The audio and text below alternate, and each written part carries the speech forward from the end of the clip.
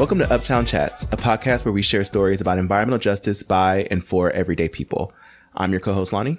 And I'm your other co-host, Jaron. And today we're talking about the EJNYC Report with our very special guest, Peggy Shepard, who's the executive director and co-founder of WeAct. We finally got her. We got her in. Yay. She has such a busy schedule. Yeah, it's amazing that we were able to get time with her, because this is actually both relevant to her because she was involved in the process, but also really timely because this report's supposed to come out very soon, right? Yeah, it's supposed to drop at the end of February, but it could be anytime this spring. Yeah, we're going to talk about, so what is this report? Why should we care? And we'll find out together.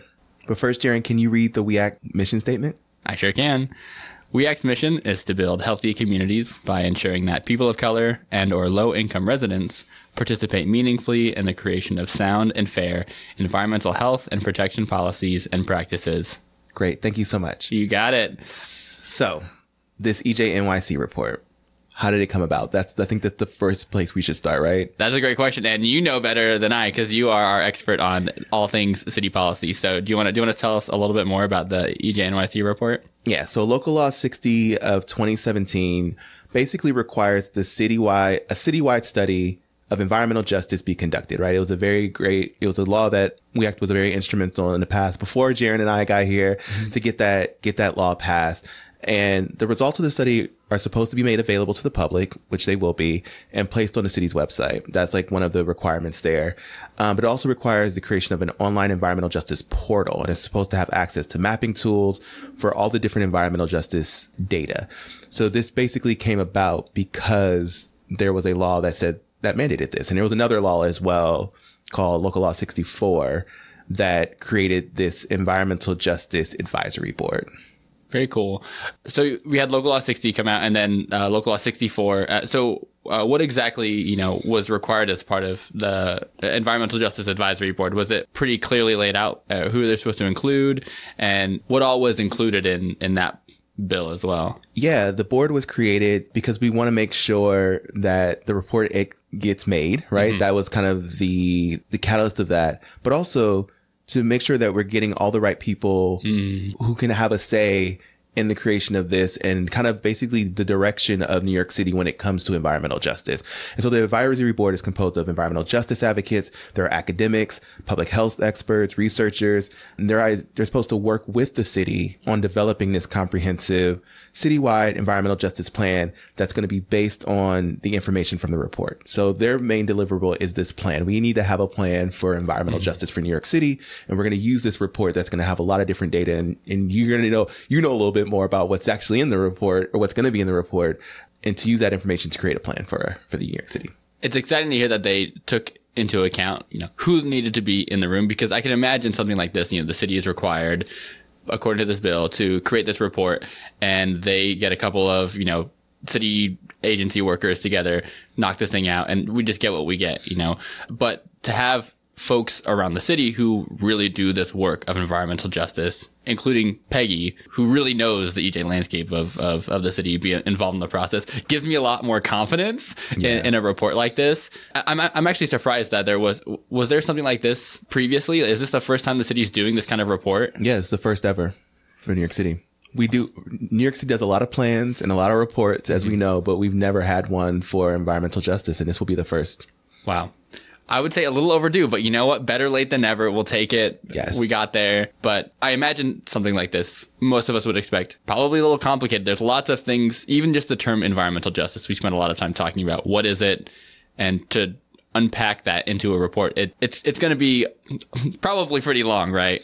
Yeah, it's a pretty long report, and we've got a little bit of preview and got to look at some of the early draft of the report and what kind of things are supposed to be in there. And it really does touch on all of the kind of intersectionality, that's the $5 word I'm going to use for the day, of all the work that we do. Cause if you think about all of the kind of different podcast episodes that we've had, where we've talked about composting, but we've also talked about energy use, and we've talked about air quality, and there's water quality. There's so many aspects to environmental justice to take into consideration.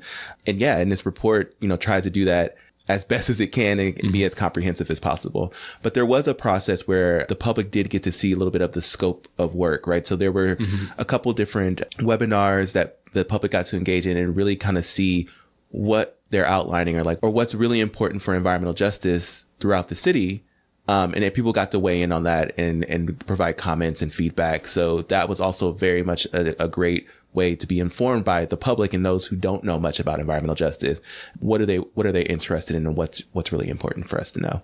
Absolutely. And I vaguely remember some of these things kind of popping up. And we've actually, for folks who are anticipating or really excited about this report, they actually have, a link that you can look at, what's supposed to be in the report and get some more of this background context. And we obviously included a link in the show notes, but just to kind of provide a high level overview, I can kind of walk us through it really quickly, because they've done what I would say is a pretty decent job of breaking it into clear sections that kind of help break apart this complex thing that is, environmental justice in the city, because there's lots of different components to it and there's lots of ways that you could really talk about it. So just quickly, the report is broken up in essentially to 3 primary tasks or sections, in addition to the first thing, which is, identifying what are the environmental justice issues in the city, right? Because you can't talk about environmental justice without really pointing to the parts of the city that we know have had a disproportionate impact. We can already say pretty clearly what some of those areas are based on, historical policies and impacts. And just even if you look at like health impacts, for example, you look at asthma in the city, you can look pretty clearly and see where some of these environmental justice communities are. You've seen plenty of maps too, and you could probably draw it from memory. Yeah. And it's getting at the equity point that we always drive here versus equality, right? If we don't know who's being disproportionately burdened, then our plan will be useless. Yeah, exactly. So the report outlines these environmental justice areas that have been identified, and it also has these kind of 3 primary tasks that it's outlined to include in this report. And I think this is a part of, the Local Law 60 that required this report be produced. So the first section is all about analyzing and outlining environmental outcomes and climate vulnerabilities. So in other words, how are the environmental benefits and burdens distributed across the city, especially among, historically marginalized groups? And they've done a nice job of kind of listing out some of them. I just pull up a couple of examples because it's a long list. Like I said, I think about a lot of the things that fall. You listed a couple of things, but for example, some of the environmental justice concerns they've listed here are drinking water quality, sewage infrastructure quality, exposure to hazardous chemicals, proximity to and quality of, green space, waterfront, park space, outdoor air quality, lots of stuff on there. So, I encourage you to take a look at some of these things, because it's good to see what they're listing as some of those factors, because there's so many dimensions of environmental justice. You might look at that list and be like, yeah, there's a couple things missing, or, maybe there's some more specific things that need to be on that list. But either way, I thought it was pretty comprehensive. Or there might be some things that you didn't even realize were environmental justice concerns. Absolutely. Yeah. So that's section 1. That's this first task is just looking at those environmental benefits and burdens. The second task is analyzing and outlining the city's contribution to environmental justice.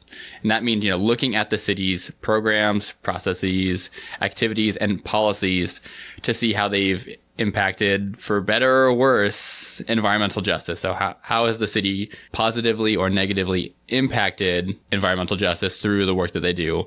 So that is a very interesting thing to unpack. And I feel like the city has a lot of programs, a lot of things that it does in different dimensions. So I'm hopeful that they are thorough and look at even things that don't seem super related or less clearly environmental justice, that they've managed to get to those too. Absolutely. All right. Last one here. Section 3, review public engagement by city agencies and participation in the environmental decision making. And you actually alluded to this a second ago. You said something about public engagement, in the process kind of early on in some of the stages. And so, yeah, it's great that they're including this as part of the report to really look at the public engagement piece. Because when we talk about environmental justice, one of the pieces that people often forget is, that meaningful engagement piece. How are you making sure that when you're making a decision that's impacting a community, that those folks are engaged in the process and have a say? So, this section is supposed to look at, how does the city involve New Yorkers in environmental decision making, especially on the distribution of environmental benefits and decisions? And do they integrate environmental justice principles into those engagement processes? Are they doing a good job of that? Yeah, I mean, basically touches at the mission statement that we say every episode. Yes. Yeah. So see, this is why we say it. You got to remember that it's embedded. It should be embedded in all the things that the city is doing, that other governmental bodies are doing, and of course that we're doing too. So lots of different, components to this report. I'm excited to see what it actually looks like when it comes out. But based on this kind of outline, I'm optimistic. I'm hopeful that we're going to see some good stuff come out there that we can continue to build on and know what's next. What's next when we move forward. And what do you think? Yeah, I think it's going to be great to have you need a baseline, and you need data. You also need narrative, right? We need to understand a little bit more. This is why it was important to have environmental justice organizations be a part of this process as well for the city. So that you just don't have a bunch of academics and researchers who are amazing at their job, what they do, but sometimes pulling in that narrative element of how do we contextualize some of this data that we're getting really will make this report, I think, a unique and really enriched report in order to, again, we need a plan. We need to figure out what we're going to do. And so we have to have all that data. We need to do an assessment of the city first before we can make a plan. Absolutely. And I remember earlier this month, we talked about the city budget and how that fits into our work here at We Act and environmental justice in general. Is there a connection between the budget stuff at the city level and this report? There's a huge connection. And one of the major ones is that this report is supposed to identify the city's environmental justice areas, right?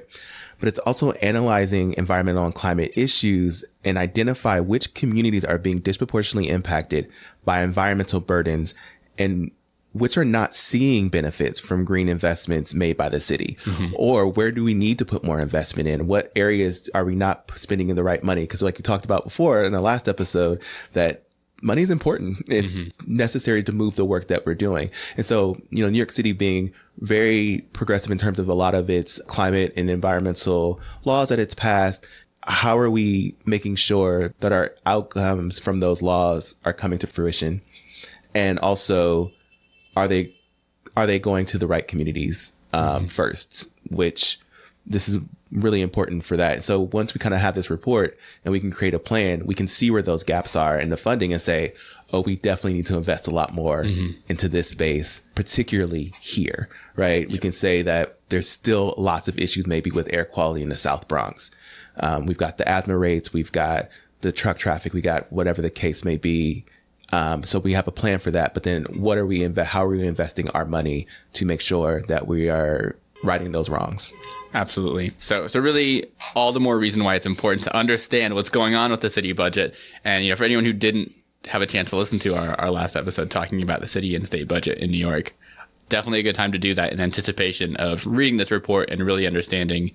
If you look at this report and you're like, the city's got to do some work in X, Y, and Z, then you'll understand maybe these are some things that we can do in the budget or get passed in the budget or encourage folks to pass in the budget to make those things happen. So I think that's a pretty good overview of the report itself. I don't want to take up too much time before we jump into this interview with Peggy, because I think she has a lot of really great things to say about why this report is important, her experience being a part of the process, and just her insights about environmental justice here in the city in this current time that we're in. So any last comments before we jump into that interview? No, I'm excited. People want to hear Peggy. Let's go. Peggy.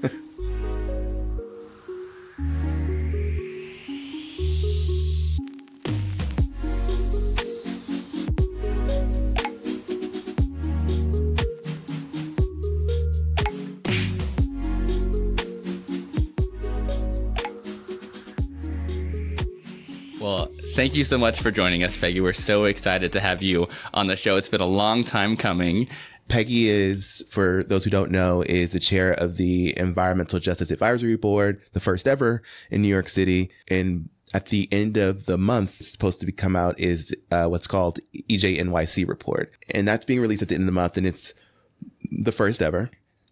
And it'll give a snapshot of the current state of environmental justice across multiple issues. So that's the environmental health aspects, the air quality that we talked about, waste, sustainability. And we are also in the midst of a budget season right now. And we know so much of the work that needs to be done and we need money to do it. And so I'm kind of curious of what are your thoughts on the current state of environmental justice in New York City? What are some things that are going well, and what are some things that we need a lot of improvement on? Well, our vision in developing We Act for Environmental Justice was to ensure that environmental justice was on the city and state agenda. And I think it took us maybe about a year of working with 2 city council people to get legislation passed that required the city to develop an environmental justice task force and a report. And so that's why this report is coming out, because we were able to get the city council to pass that kind of legislation. So this will be the first report. I think it's a pretty decent report. It's based on the kinds of data that the city collects as a matter of course.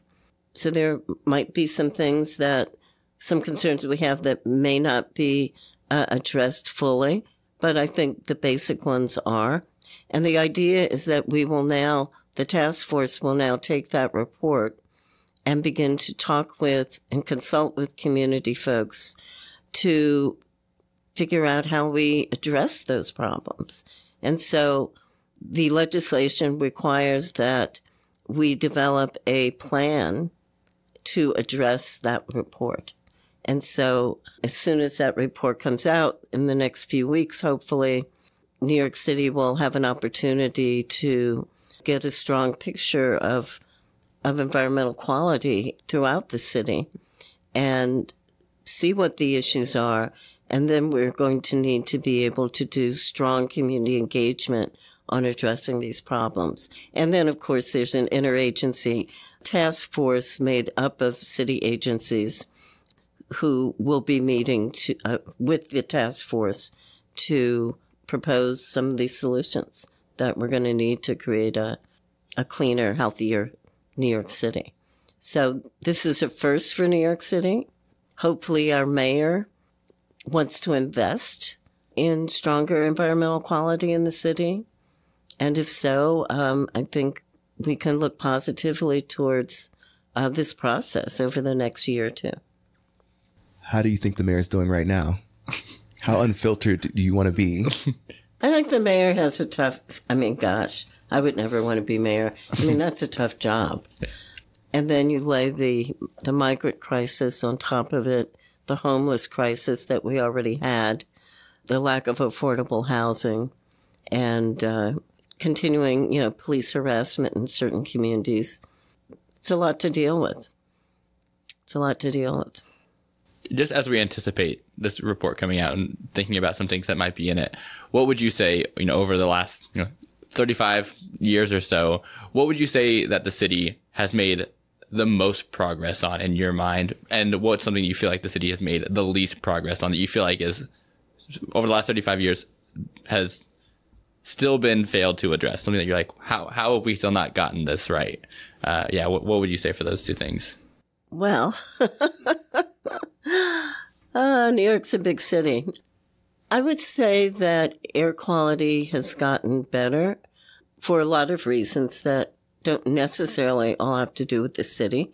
Certainly the EPA developing guidance on ultra-low sulfur fuel early on in the Clinton administration meant that there'd be cleaner air because of cleaner fuel for interstate vehicles and buses around the country.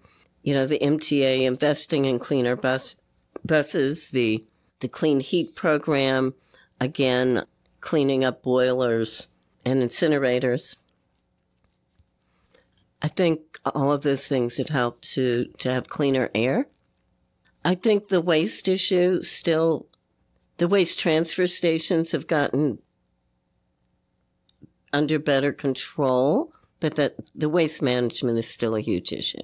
And it's still a huge issue that we are exporting waste to, incinerators in Newark, which impact those communities. And I've even had people call me from Mississippi and Alabama saying, you're an EJ group and you're sending your waste down here. So the waste issue is It's not just a city issue, but it's a national issue. And just because New York City it may not be as significant as it was 20 years ago or impactful, it doesn't mean that when we're exporting our waste, that other communities and our colleagues and friends around the country aren't at risk. So some of those issues cannot simply be solved by any one municipality. But I do think New York has certainly attempted to have cleaner air, to be more aware of the impacts of waste transfer stations on communities of color, and to get some of them closed and better enforced. Because a lot of this work is about lack of enforcement. That's a big EJ concern, that things are not enforced in our communities the way they are in others. So, working with government to ensure there's enforcement, working with state government around those issues. You realize quickly that you can't have a sustainable community without the policies that affect those communities being fair and just. And so that means policies not only at the city council level, but at the state legislature, at the Congress. And so again, understanding that we have to engage significantly in environmental policy at the state level and at the congressional level. And again, through our engagement and the engagement of many, many, many others around this country, we have something like $80 billion for the first time coming from the federal government to invest in communities of color and what they call underserved communities, disadvantaged communities around the country. That would never have happened without strong advocacy by the environmental justice community. I co-chair the White House Environmental Justice Advisory Council to the White House Council on Environmental Quality. Again, have they taken all of our recommendations? Absolutely not. Have we made a difference? Absolutely. We just got a pause in the LNG pipeline issue. Again, strong environmental justice pushback on that. So people, our voices are being heard. They're being prioritized in some respects. The Biden administration has certainly raised the visibility of environment and climate justice in a very positive way. And so, again, it shows how leadership, mobilization, community organizing, telling our stories, speaking for ourselves, ultimately makes a difference. Thank you. I feel like you brought us really naturally to kind of starting to wrap up. Just to kind of help us kind of close up, I want to ask you one last question, which we kind of ask everyone, and just kind of open it up and give you space to share anything that you feel like is important for us to address while we're on this topic of, some of the current challenges in the city related to environmental justice. Is there anything that you feel like is important to mention that maybe we haven't asked you yet that you would like to share before we close out? Well, I think understanding that we have common issues with colleagues and communities all over the globe, and that we understand issues that are just percolating in those countries, that we have experience with the organizations and governments and corporations that are perhaps creating some havoc and negative impacts in other countries, and how we can begin to have stronger linkages so that we can share information and understand from a global perspective and different countries' perspectives on some of the issues we're dealing with.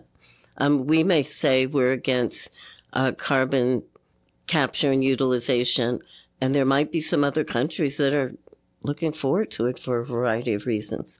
So being able to understand each other and how these issues impact everyday life around the world, I think is an important direction for us, and is important as we work to improve life all over the globe and to stop climate change from wreaking havoc in so many nations. We're going to really have to work together stronger And we're going to have really strong, committed alliances, not only here in New York, in the country, but around the globe, so that we can, as disadvantaged communities, come together to really create the sustainability and health that we need. Thank you. What a beautiful place to end on. And I know that when we think about environmental justice, obviously we've touched on this. There's an inherent local component to it, thinking and working locally, but also the reminder to think globally. Think about how the issues that we're experiencing here translate and intersect with the issues folks are facing globally. So thank you, Peggy. Thank you so much for being on the podcast with us. I feel like it was such a joy. Okay, thank you. Thanks for listening. Make sure to keep an eye out for the EJNYC report. It's scheduled to be released at the end of this month. So if it's out already, make sure to check the link in the show notes. Otherwise, keep an eye out on our social media and we'll make sure to send out updates when it gets released. Also, check out our next episode coming out in 2 weeks, where we talk about the early presidential primary for New Yorkers in April and the importance of civic engagement with the help of a very active We Act member. If you like this episode, make sure to rate and review the show on whatever platform you listen on. And if you have thoughts about the show, we encourage you to reach out to us with your thoughts and suggestions at podcast@weact.org. Also, check out We Act on Facebook at We Act for EJ. That's WEACTFOREJ. And Instagram, Twitter, and YouTube at We Act for EJ. That's WEACT4EJ. And check out our website, weact.org, for more information about environmental justice. Until next time. Don't forget to do your taxes. Cha-ching. I actually do need to do my taxes.